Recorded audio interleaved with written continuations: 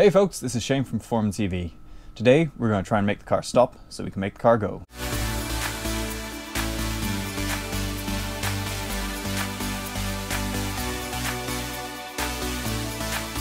Hey folks, welcome to the channel. Thank you so much for joining us. For those of you new to this channel, this is my project to put a Nissan Leaf motor into a Porsche 911.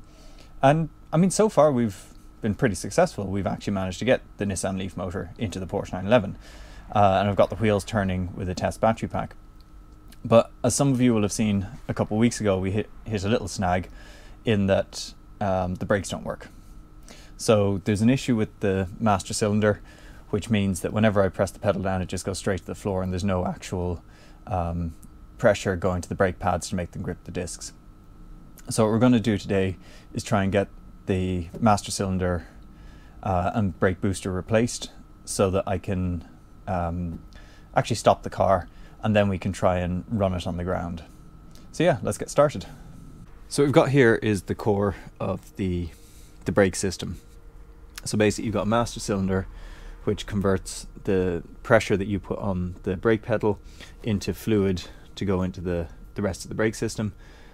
And then we've got the brake booster, which basically uses vacuum to try and amplify the pressure you put on the pedal and make it easier to push the brake master cylinder. So the reservoir here is still intact, so we'll try and keep that, but the rest of the system we're going to have to take out.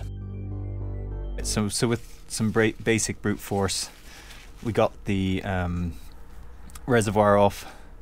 Now I just need to get the rest of this disconnected.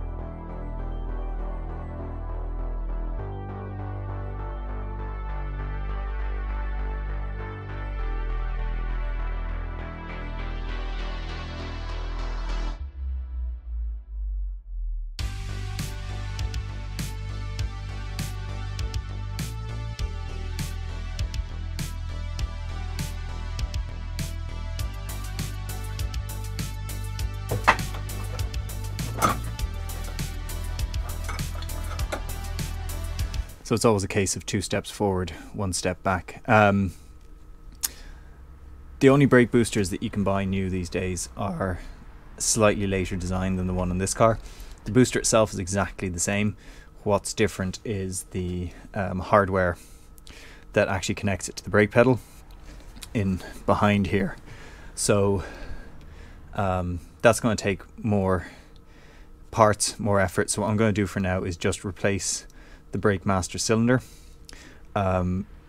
Because the booster has suffered internal damage, it won't work with vacuum, but at least I'll have manual brakes, so I'll be able to use them in the short term while I wait for a couple of additional bits and pieces to arrive, so I can switch over the booster as well. Oh yeah, we'll have something that we can use anyway.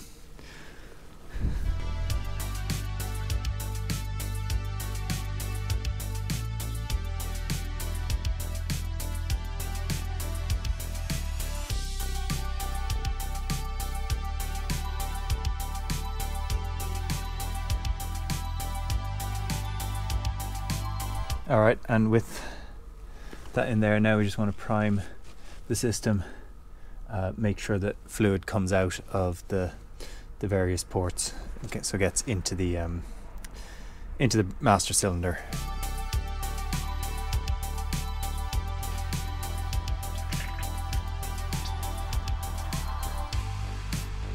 So there we have our new brake master cylinder in place. After a couple of hours of effort, it looks no different to what was there before, but it's a brand new part. It's working as planned, and hopefully that'll be enough that I can go and drive the car a couple of meters safely, and then we'll look at replacing the booster as part of the overall effort to get the kind of vacuum assist back up and running, so I have power brakes rather than tough manual ones. Alright, brakes are kind of working, motor's kind of working. Just gonna have to give it a go, see if we can drive it. Inverter's on, Drive is engaged, set to reverse. Here we go.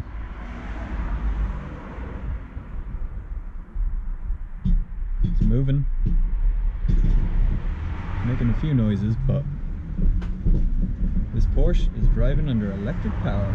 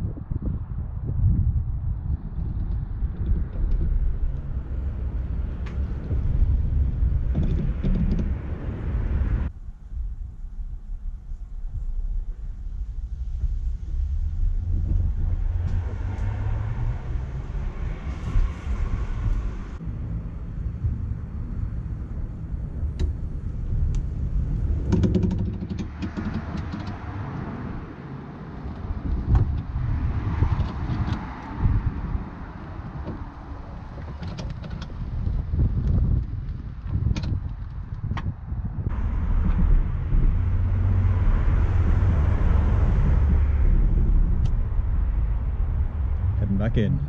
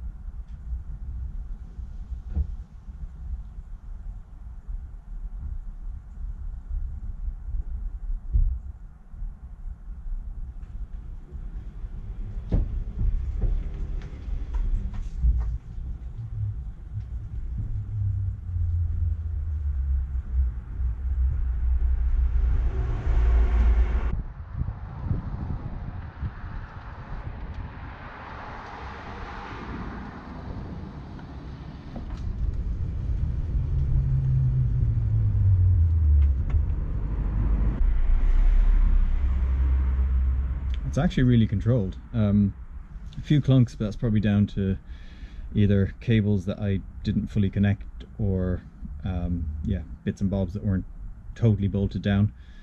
But yeah, we're moving.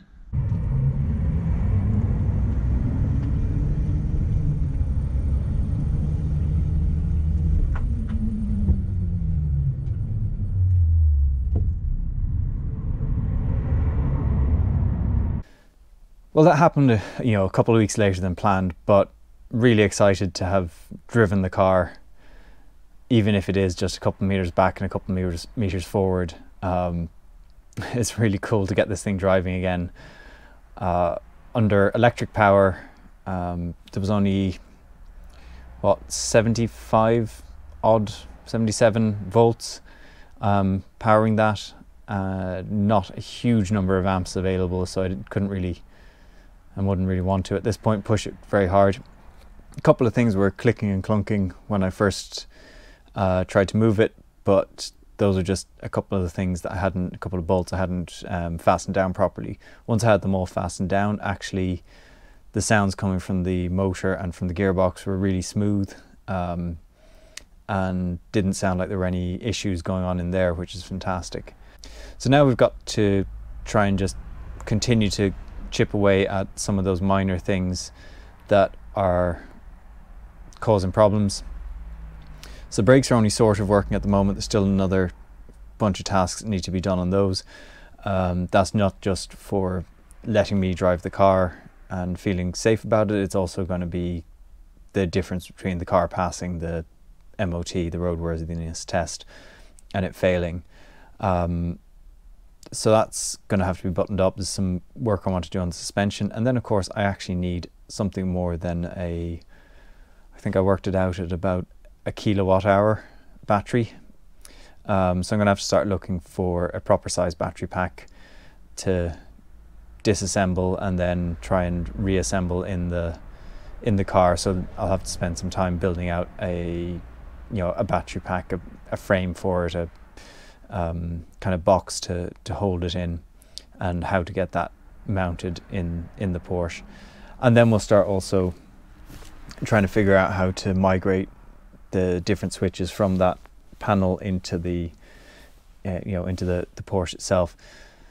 I haven't actually switched on this car since I took the engine out, so I have no idea how freaked out it's going to be at me.